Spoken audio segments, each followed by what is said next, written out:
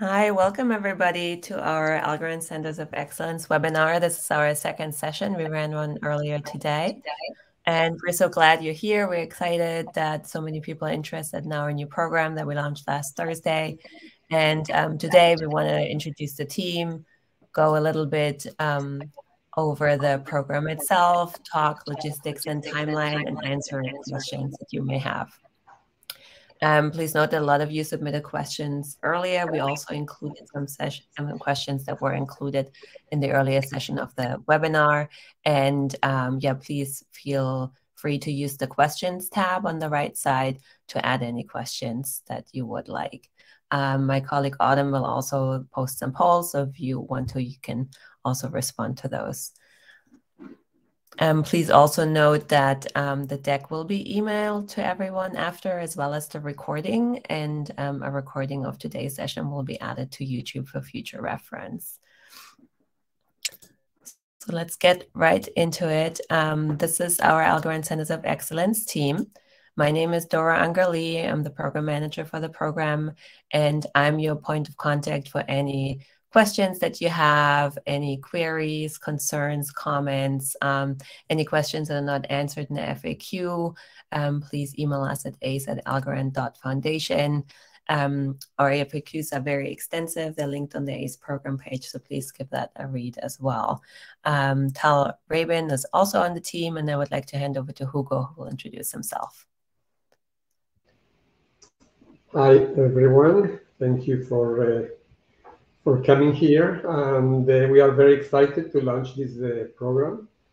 Dora will give you more specific information. And there is a lot of information in the RFP and in the FAQs that are published on the website. I just wanted to mention some of the principles that we have here. We have a good amount of money to distribute here, and we really want to put it for good use on different levels, from theoretical research to use case applications, and hopefully pushing this area and blockchains and cryptocurrencies and their potential for good use. We are very interested in diversity, where diversity touches all the elements in the program, from research subjects to people to geographies. We are interested in people collaborating with each other. For example, we would like to see organizations from one area in the world teaming up with another. Research, as I said, we want it to be multidisciplinary, from theory to applications, sociology, anything that you can think that is significant in the blockchain and cryptocurrencies area. We have also a strong stress on education. We want education at the level of courses, at the level of student involvement, student projects, student activities, campus activities, hackathons, etc. We really want to grow a community of blockchain enthusiasts and professionals. The program is not Algorand centric in the sense that we are interested in all aspects of blockchain, not necessarily those related directly to Algorand, but at the same time, we do expect and we would like to see in the proposals elements that are more specific to Algorand. For example, in the education side and courses on projects that students can do, hackathons that again don't have to be done only for Algorand, but that Algorand will be a part of it. So these are the general principles, and Dora will give you more specific information. Okay, thanks, Hugo. As promised, I'll give you a little overview about the foundation. Many of you are very well familiar with Algorand. Algorand was founded by MIT professor Silvio Micali. He is not only a Turing Award winner, but also a Gödel Prize awardee, RSI Prize winner. He's the co-inventor of probabilistic encryption, zero-knowledge proofs, and verifiable random functions, among others. And four things that the Algorand protocol is most well known for is that it's carbon neutral, it's exceptionally fast and scalable, so we can do over 1,000 transactions per second. There's barely any transaction cost, and then there's no forking ever. And a little bit about the foundation. So as you know, Algorand itself is a product of research, and the foundation is committed to research, innovation, education that's reflected in the ACE program. And the foundation mission wheel consists of 4 components that are also reflected in the ACE program. For one, we do want to collaborate with research partners and developers to advance the protocol and empower innovation. As Hugo already said, community and diversity are very important. So we do want to create a community where we have positive networking effects and create synergies among all participants. We do want to create an open and inclusive environment, and that's the same also for the ACE program. We do want to attract a diverse applicant pool, and we want to make sure that everybody can participate, gets educated in the blockchain, the cryptocurrency space, and contribute to a borderless economy. And last but not least, we also want to establish broad adoption of the protocol and establish significant activity. So let's get into the nitty-gritty about the ACE program. Hugo already outlined the objectives of the program. So we don't only want to advance research in the space, but we also really want to support innovation, solving real-world problems, real-world applications, create a diverse and inclusive community and workforce in the space, and promote social impact projects while also enhancing the Algorand platform. A few numbers about the program, in fact. So we launched this program last Thursday as a 10-year initiative with 100 million algos as a holistic initiative. We are hoping to fund anywhere between 10 and 15 centers at around $500,000 to $1 million a year for 3 to 5 years. And the plan is then to expand the program within the 10-year framework.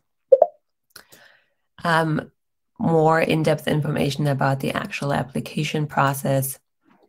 So all letters of intent and proposals need to be submitted via the submittable platform. It's free to get an account there. And letters of intent are mandatory prerequisites for the process. So if you want to submit a proposal, you are required to submit a letter of intent. However, if you submit a letter of intent and you later decide you don't want to submit a proposal, that's totally fine. I want to draw your attention to our program website and the resources section. So if you go to the program website and you scroll down to the bottom right, we put a lot of tools for you guys together in terms of instructions and templates. You can see the full terms and conditions of the program, as well as our extensive FAQ that we update very regularly with you guys' questions. So please do check that page frequently, because there will be updates, and also give the request for proposals a thorough read along with the terms and conditions. That'll answer most of your questions. In terms of timing, letters of intent are due November 12th, which is coming around really quickly. As I said before, the letter of intent is required to participate. And the letter of intent is just for our internal planning purposes, so we will not be able to provide feedback on individual letters. We have a template on the webpage that explains to you what you need to include in the letter of intent. But in broad strokes, we're looking for information about the PI, what you're working on as part of your ACE, or what you're planning to work on, as well as the amount of funding you'll need ballpark for the whole project. You'll think you need a ballpark number and the number of funding years. Proposals are due in mid-January. However, before that, in early December, we'll do an applicant workshop where we'll invite everybody who submitted an LOI to come together, and we'll go through the proposal structure and answer any questions you may have. So that'll be a very useful event. Please mark that in your calendar.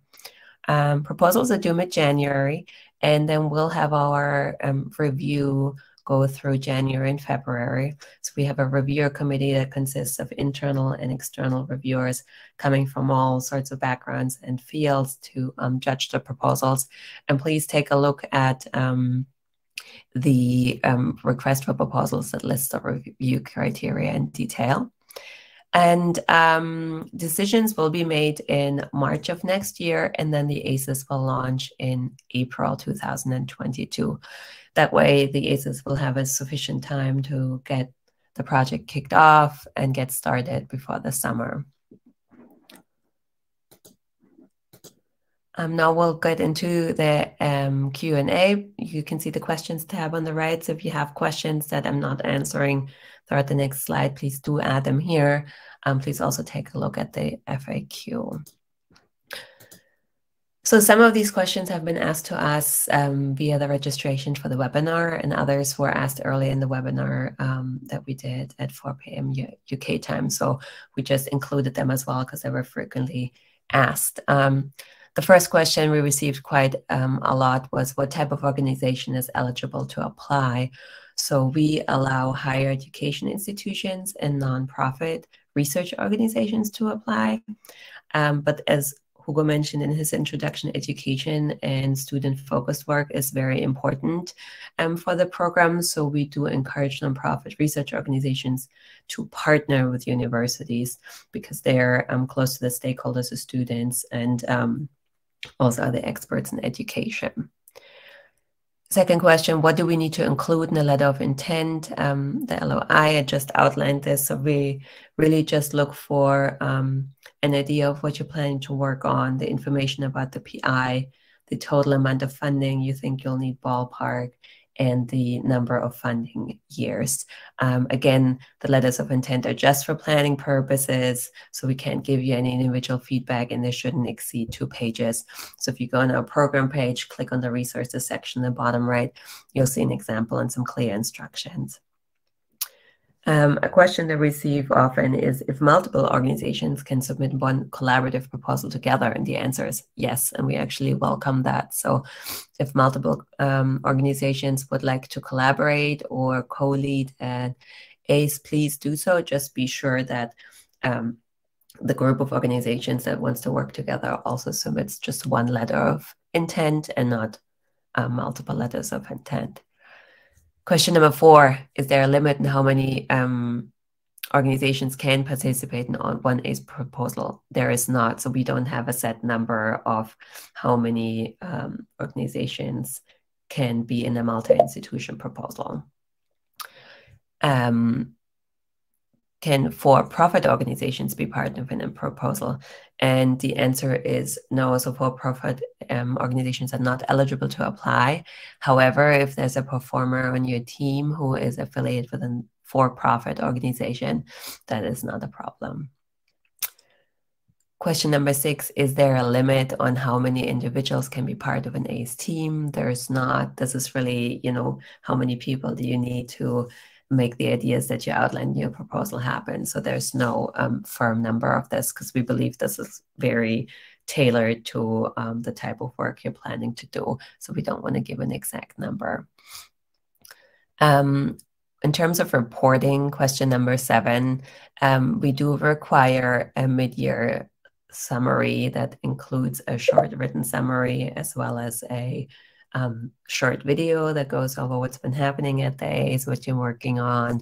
And then once per year, there will also be an annual report that'll include financial reporting. In addition, we'll do an annual required PI meeting that we will organize and fund. And then ACES should also include some budget for ACE-related travel, and it's listed in our budget template in the resources section, where the ACES should budget for travel to, let's say, another ACE performance event. Question 8, also often asked, is physical space required for the ACE? It is not per se required, but we do encourage the use of physical space just because it's really helpful to build community and to build roots in the campus you're working on. Our definition of physical space, though, is, it doesn't have to be a whole building or a specific room. It could be, for example, also a shared workspace or the use of event space, for example.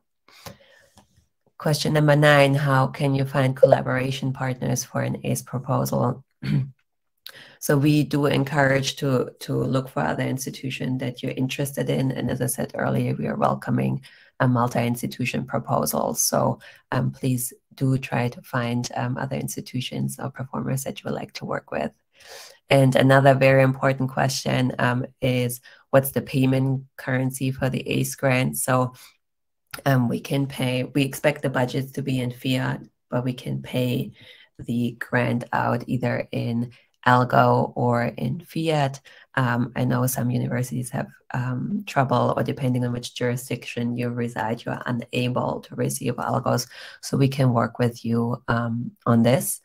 And again, the budget itself needs to be in fiat. And if you do choose or are eligible to receive algos, you will be paid the 30-day average.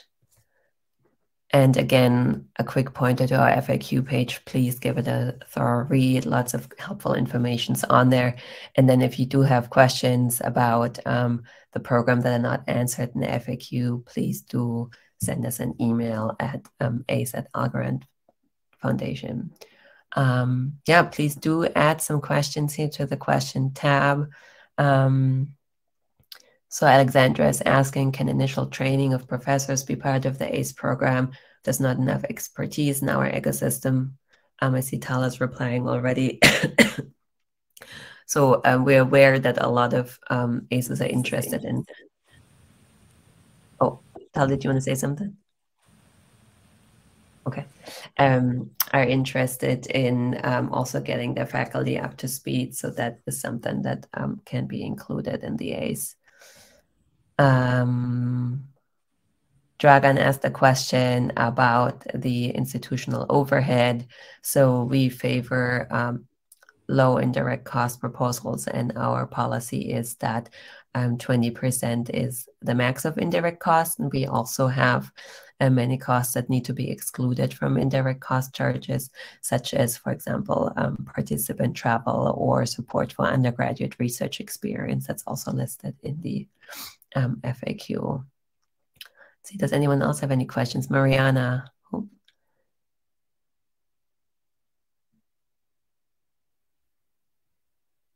Yeah, Mariana is asking if the higher education institution does not have any experience in research yet, but would like to begin with ACE. Is it eligible? Yes, I mean, we're hoping for PIs that are knowledgeable in the field and established, but depending on your ideas, that could be possible. Peter is asking, can research institutes within the university apply on their own? And I see Hugo is already replying, but yes, they can. We just can accept only one proposal per organization. So only no performer can be identical on same proposals from different institutions, but team members like subs could be part of the same institution. Anyone else has any questions? Now is your time.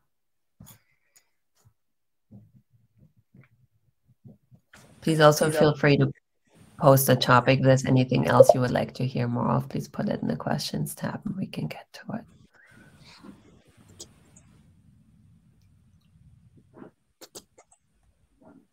I'll give you a minute. Yeah, so I can see Hugo's response to Peter about research institutes. So he underlined that the education side is very important, and so you should team up with people who are knowledgeable in that area. Adriana, hi Adriana.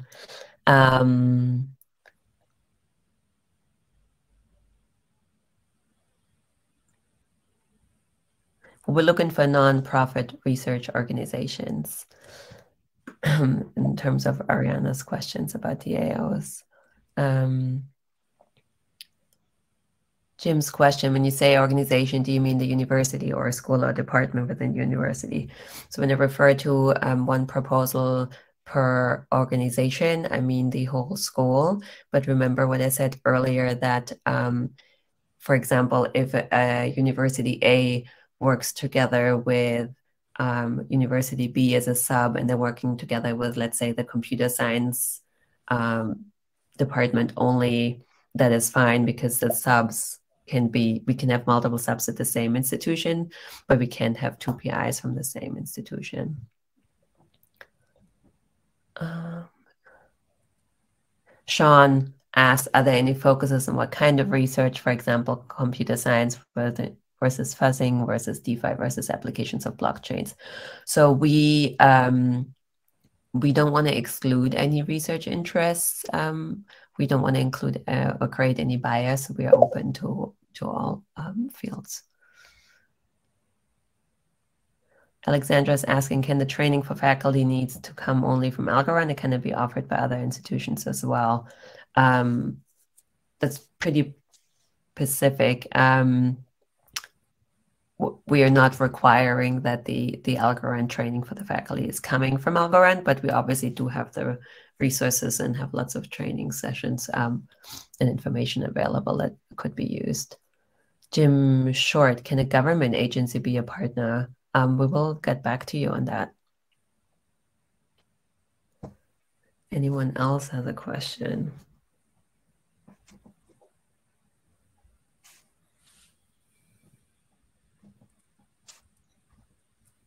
Okay, Jim, I'm writing your question down, and I'll get you an answer. Thank you.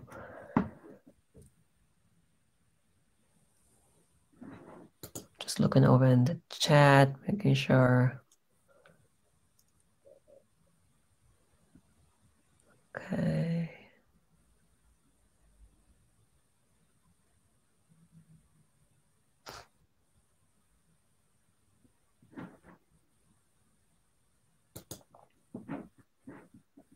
Okay. So again, if any more questions come up, please do reach out via the email address listed above. And I also want to tell you a little bit about how you can connect with our community. So I want to draw your attention to our Algorand Grants program that we're still continuing to run. We're still continuing with the university program, and take a look at that when you get a chance. Please also join the Algorand community and the developer community and our portal for developers. And yeah, get in touch with us on Discord and Twitter and Reddit, on all the social channels. We'd love to hear from you. Yeah, just give us a shout out there. And yeah, that's it from our end. Thank you so much. If you have any more questions, email us at ace@algorand.foundation. I just see one more question from Venkat. What is the scope for an individual working professional to be part of an ACE program? So the only higher education organizations and nonprofit research organizations are able to apply. So if you can be affiliated with either, type of organization, you could contribute to an ACE proposal. Okay, just checking one more time. I haven't forgotten anybody. Good, thank you, Autumn, for posting our email again. Hi, Zach. Hi, Adriana. All right, thanks so much for so many of you for coming today. This is recorded, and we'll have the recording in your inbox shortly after this, along with the slide deck that will be emailed out later. Yeah, so nice to see you all here tonight. And yeah, keep the questions coming. We look forward to hearing about all the great projects you'll be submitting. Thank you very much.